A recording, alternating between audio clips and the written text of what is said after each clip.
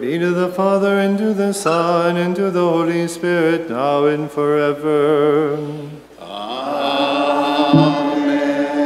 O light from light, true God from true God, on this day make us worthy to meditate on the miracle when you opened the eyes of the blind man on the road to Jericho. In your compassion open our eyes, so that we may know you and follow you. With the children of light we praise and we thank you, your Father and your Holy Spirit, now and forever. Amen. Peace be with the church and her children.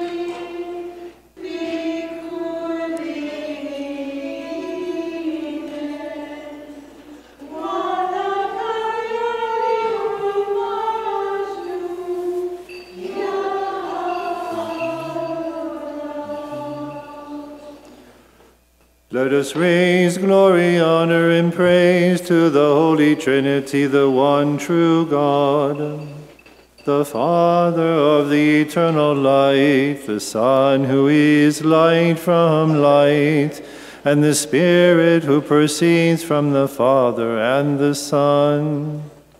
One power, one authority, and one exalted God.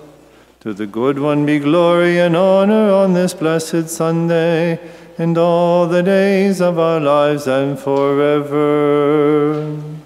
Amen.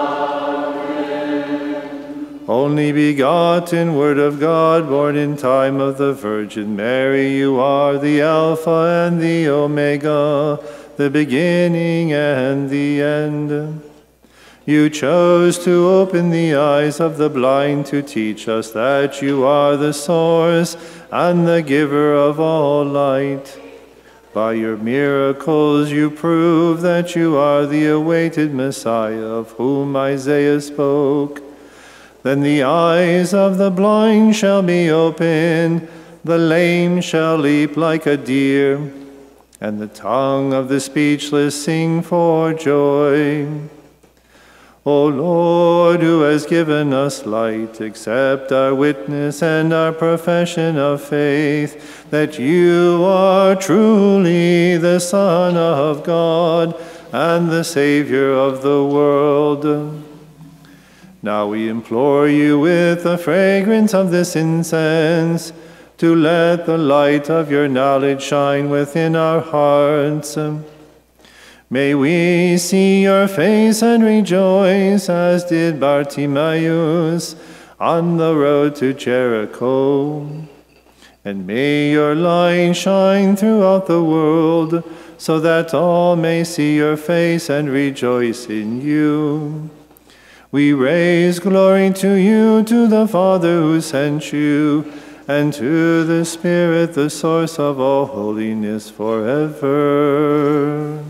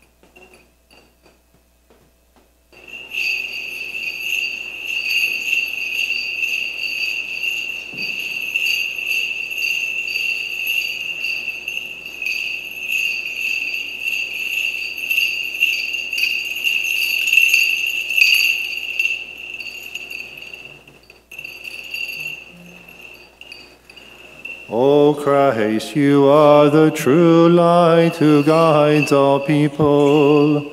You shine the splendor of your radiant light on the eyes of the blind. Through your grace, open our minds and our consciences to the light of your gospel. Accept the fragrance of our incense and our repentance, that we may raise glory and thanks to you, now and forever.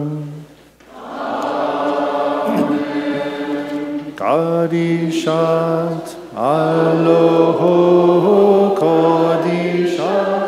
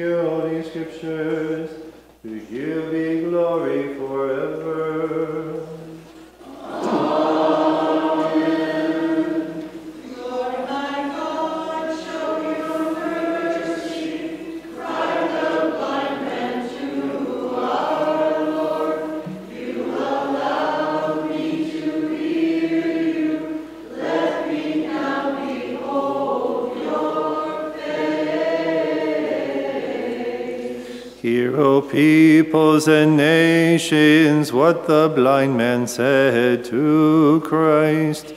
All on earth be attentive. Let me now behold your face.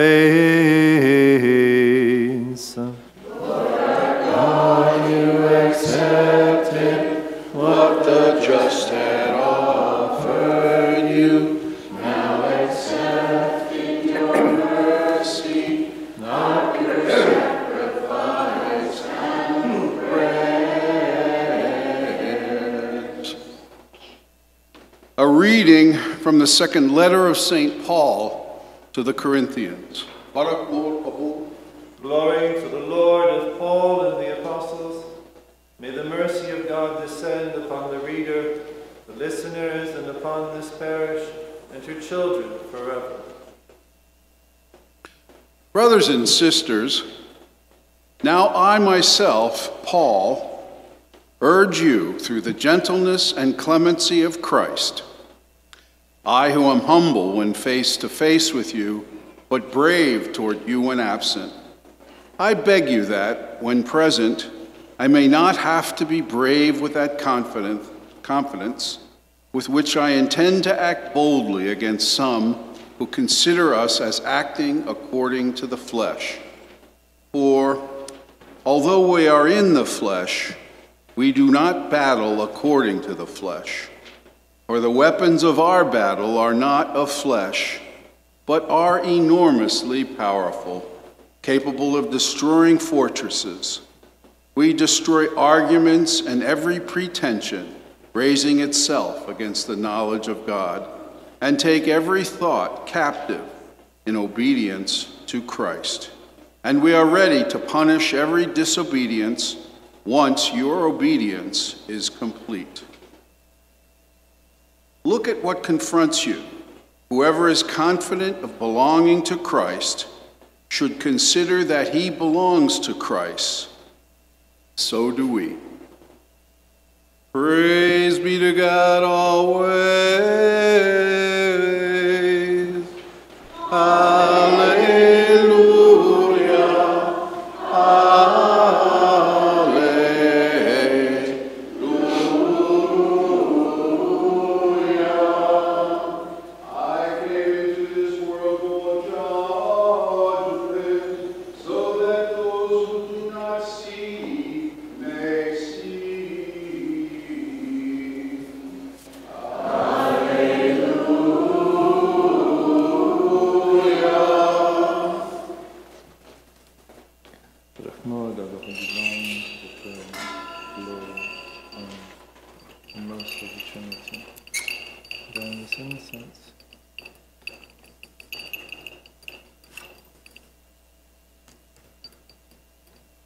Before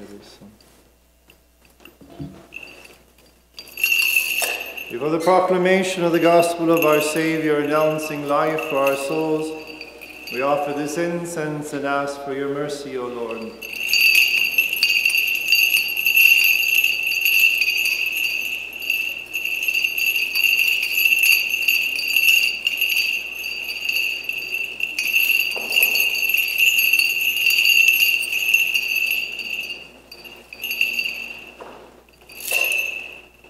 Shlomo el kolchuna.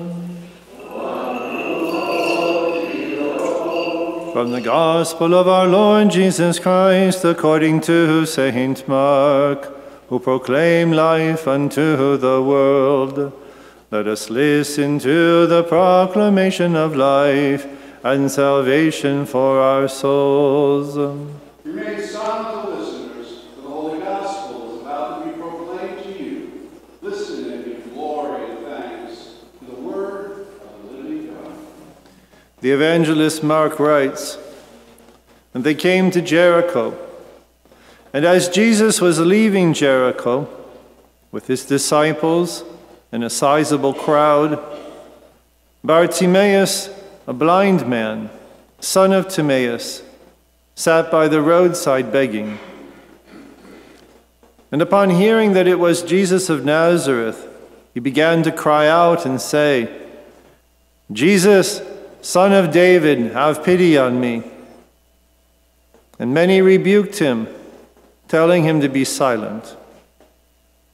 But he kept calling out all the more, 'Son of David, have pity on me.' And Jesus stopped, and he said, 'Call him.' So they called the blind man, saying to him, 'Take courage, get up, he is calling you.' And he threw aside his cloak, and he sprang up, and he came to Jesus. And Jesus said to him in reply, 'What is it that you wish me to do for you?' And the blind man said to him, 'Rabbi, that I may see.' And Jesus told him, 'Go on your way, your faith has saved you.' And immediately he received his sight, and he followed him on the way." This is the truth. Peace be with you. Praise and blessings to Jesus Christ, our Lord and God, for giving us his words of life.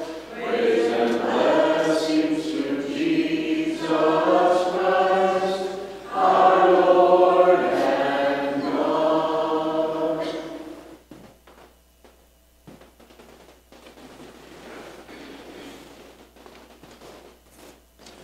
And immediately he received his sight, and he followed him on the way.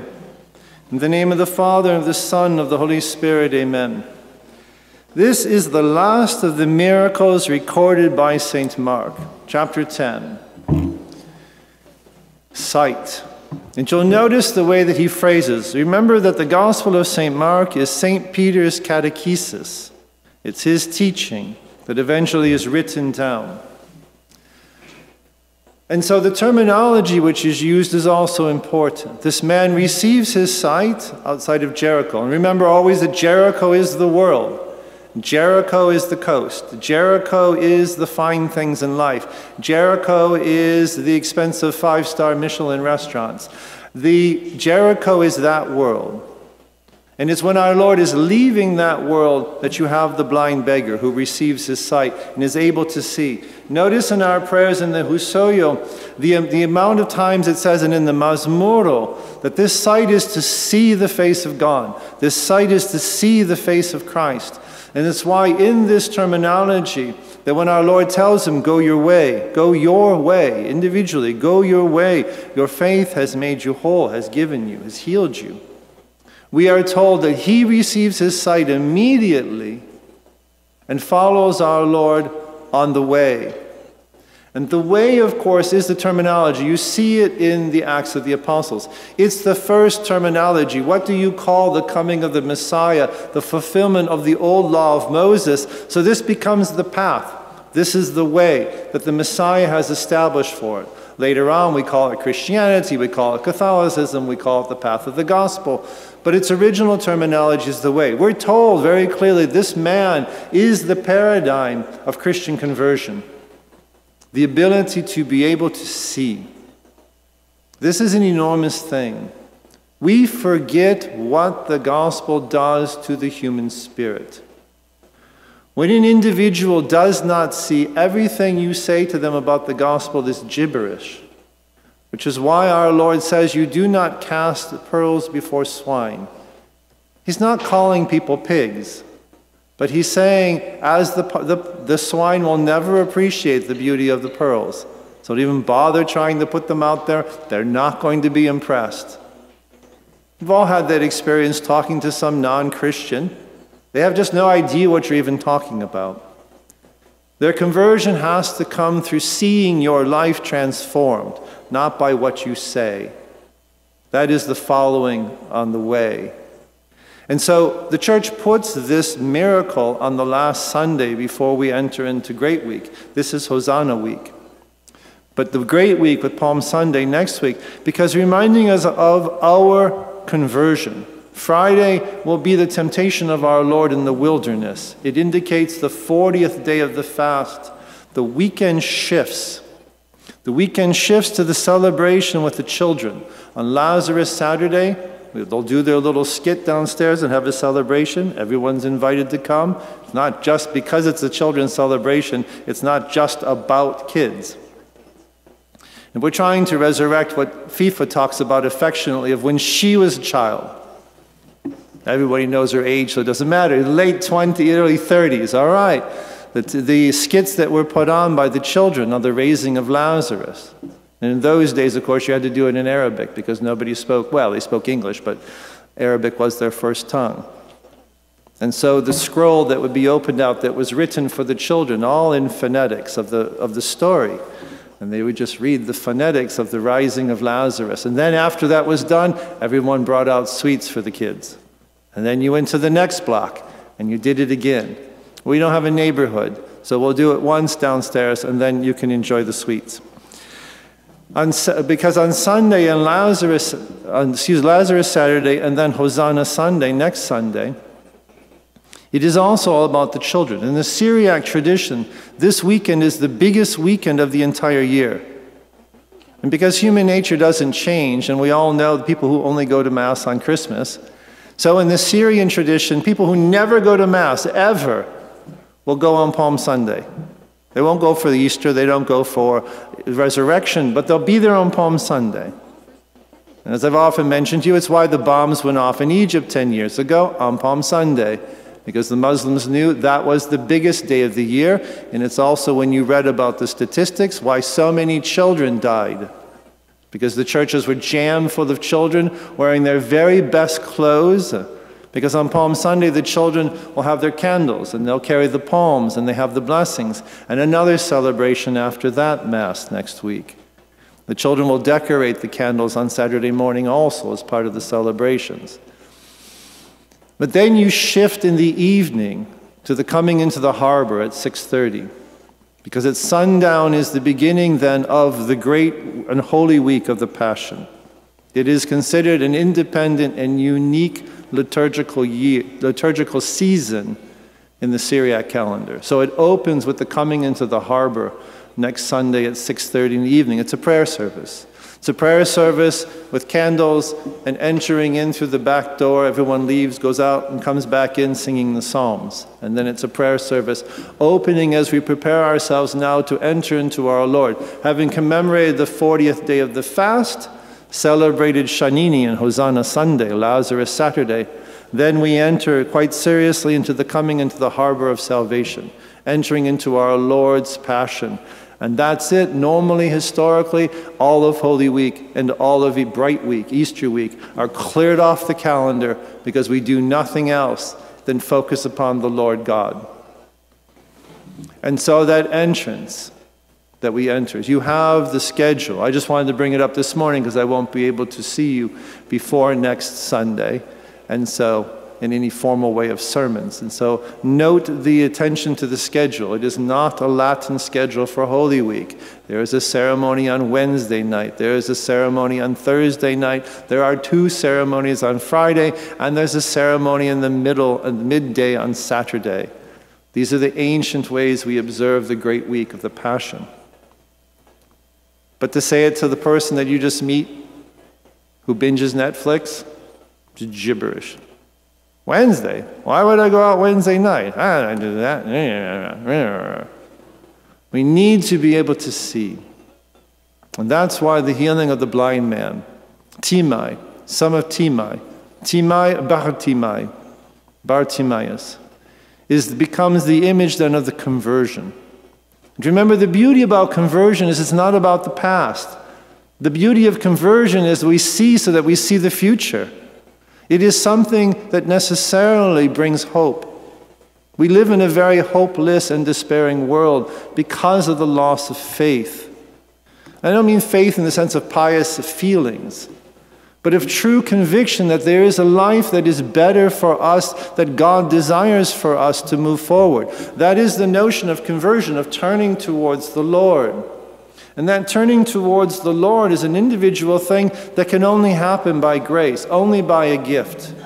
So you notice that what takes place here is Timaeus already has faith. He's addressing our Lord in messianic terms, Son of David. This man already believes that this is more than just a rabbi. This is more than even just miracles of being able to see. This man already has faith that this is the Messiah. That is already the beginning of the conversion. That when I see that reality that God is at work in this world, in my life, even in my blindness and my begging, my miserable little life that I have, even in that, God himself is personally working. That is what instills faith.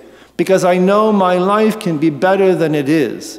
I know my life can be different than it is. That is a vision of future. That is a vision of hope. Whenever an individual turns inward and becomes nostalgic about the past and remains fixated there, they always die. Remember that for the ancient classical world, nostalgia, homesickness, was not considered something good. It was actually considered on occasion even a lethal condition medically. And on the level of grace and the supernatural life, that makes perfect sense. If I'm only fixated in the past, trying to always recover something from the past, I am necessarily shackled on going forward. And what will my life look like when I follow on the way? I don't know, because I'm not God. But all I know is that it will be better than what it has been. Even if it's in pain and struggling and carrying the cross, it will be better. Because it will have come from the infinite God who is charity, who is infinite wisdom. And in that reality, I know that this will be better. If Timaeus had said, I have a pretty good gig here begging, the same people bring me stuff, they bring me things each day, and I've got a life. If he had fixated on that, because clearly he hadn't died at this point, if he had fixated and said, I've got a routine worked out here, this is okay, and then just stayed there, he would never have been healed of his blindness. So he has faith in this man working, who is more than just man, son of David. And when the obstacles come and people tell him to shut up, what does he do? He makes greater acts of faith and shouts even louder, Son of David, have mercy on me. That is what faith does for us. We plow through the obstacles and all of the roadblocks of this world. This world cannot shackle us down if we allow grace to work in our lives. And that is why he shouts. And then that moment, in that circumstance, in that condition, when our Lord says, get up and bring him here, you notice that what Timai does is we're told that he throws off, first of all, he throws off his garment. He throws off the old things of being the beggar sitting outside of Jericho. He throws it off, and we're told he springs up to go to our Lord. This is grace that's at work within us, brings him faith. Grace calls us to the next stage, and we throw off these things that we just simply become accustomed to and come before our Lord. And our Lord knows exactly what he wants, but he asks him, what do you need? What is it you want me to do for you? Our Lord knows exactly what he wants him to do for him, but he says, Rabbi, teacher, that I may see. Teach me, bring me deeper. Let me understand that I may see. This is why we pray. Our Lord knows exactly what we need in our lives. He knows exactly what we need in our lives better than we do. But we pray because it is that continual partnership and reciprocity. This is why when we just become fixated in the past and the way things were and the way things are in my life and all of this, we die. Because our parameters and our way of judging is in the past. But what does our Lord say to him? That I may see. That ability to see then is what opens up and allows him then to follow our Lord on the way. It is a beautiful episode. And when I keep talking about the past, it's because the episode just before this in Jericho is James and John coming. We want stuff. You know, we've been here for 3 years. We think, there should be some perks here. My brother and I, we want to be on your right hand and your left hand in the kingdom. You give us the top post. We're here from the beginning. They want stuff and they're thinking about the past. And of course, all the other apostles become upset. And our Lord says, this isn't for me to give to you, but to drink of my chalice, to be baptized in my baptism, these things will be given to you. That is what has just been discussed to correct James and John, and then the episode of Timai. And what takes place immediately after and following upon the way is Palm Sunday. Chapter 11 of St. Mark is Palm Sunday. So our Lord doesn't promise roses and excitement and good, nice, sweet, tingly feelings. You follow me on the way, come with me to Jerusalem. Let's begin the path of crucifixion and betrayal and stabbing in the back. That is the path that the Christian has to embrace, nothing less. The idea of portraying the gospel as being some kind of big air mattress is just not true. Timai, who is given the sight, who follows our Lord, follows him straight into the crucifixion the following week.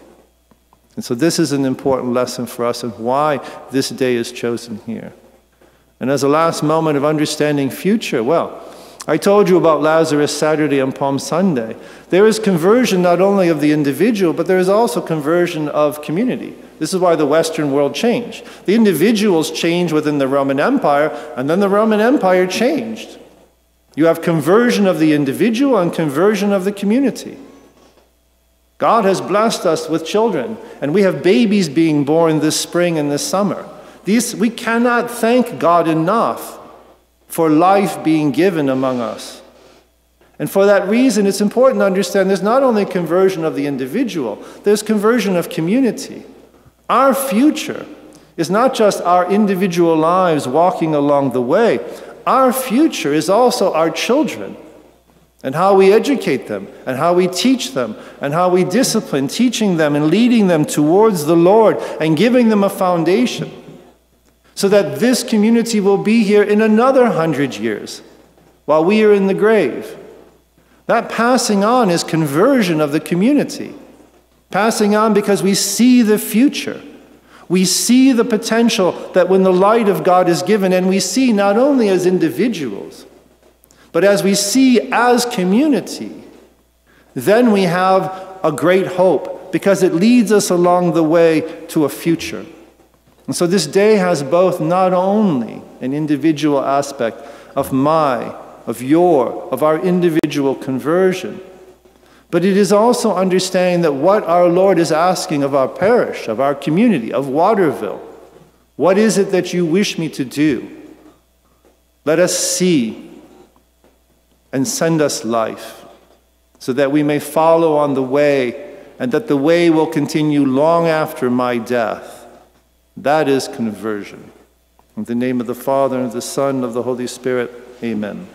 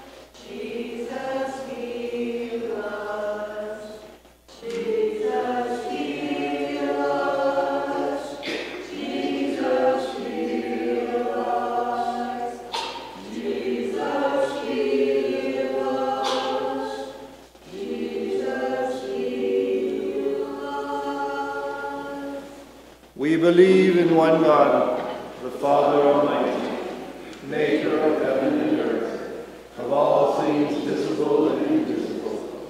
We believe in one Lord, Jesus Christ, the only begotten Son of God, born of the Father before all ages, God from God, light from light, true God from true God, begotten, not made, consubstantial with the Father. Through him all things were made. For us men and for our salvation, he came down from heaven, and by the Holy Spirit was incarnate of the Virgin Mary, and became man. For our sake he was crucified under Pontius Pilate. He suffered death and was buried, and rose again on the third day in accordance with the Scriptures. He ascended into heaven, and is seated at the right hand of the Father. He will come again in glory to judge the living and the dead, and his kingdom will have no end. We believe in the Holy Spirit, the Lord, the giver of life, who proceeds from the Father and the Son, who with the Father and the Son is adored and glorified, who has spoken through the prophets. We believe in one holy Catholic and Apostolic Church. We confess one baptism for the forgiveness of sins. And we look forward to the resurrection of the dead and the life of the world to come. Itelot madem hidaloho, valot aloho dam padetayun, Weinem sugo taibutao, keulal baitoch weskudeb hayeklo, od kudeshochem. Amen.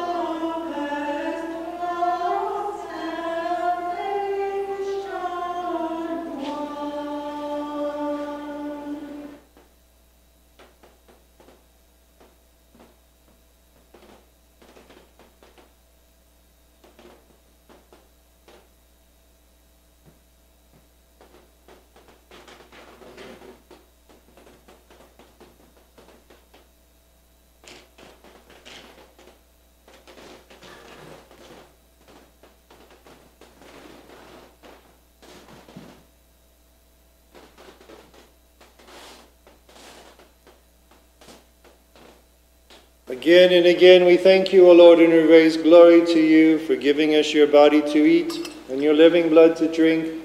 O lover of all people, have mercy on us. Have mercy on us, O Lord, O compassionate and merciful one. O lover of all people, have mercy on us.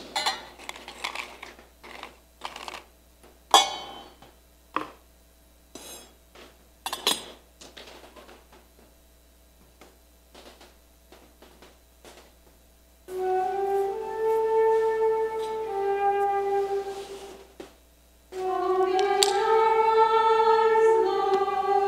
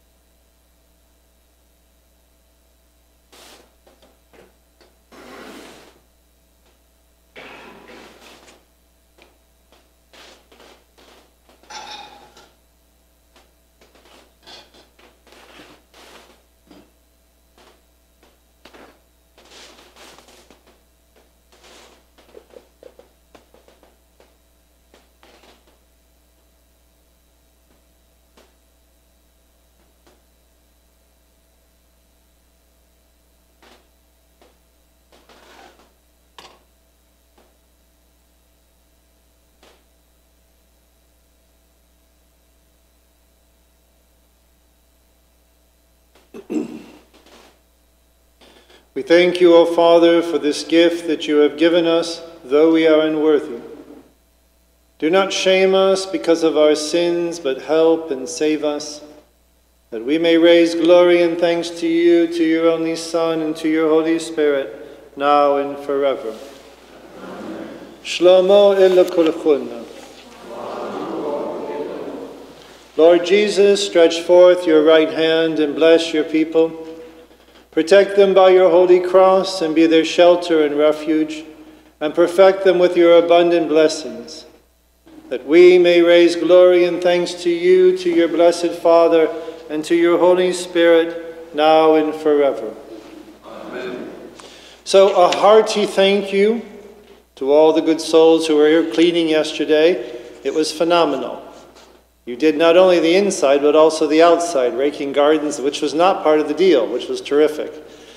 It is phenomenal, not just on the level of the buckets of dirt that were taken out of the carpet, which the sacristan happily told me this morning, for all the cleaning. But what is most beautiful is to see your collaboration, your unity, and your working together for not only the spiritual good, but also even the physical good of this blessed parish. May God reward you 1,000 times over for your generosity. Go in peace, my beloved brothers and sisters, with the nourishment and blessings you have received from the forgiving altar of the Lord. May the blessing of the Most Holy Trinity accompany you, the Father, and the Son, and the Holy Spirit, the one God, to whom be glory forever. Amen. Leave you in peace.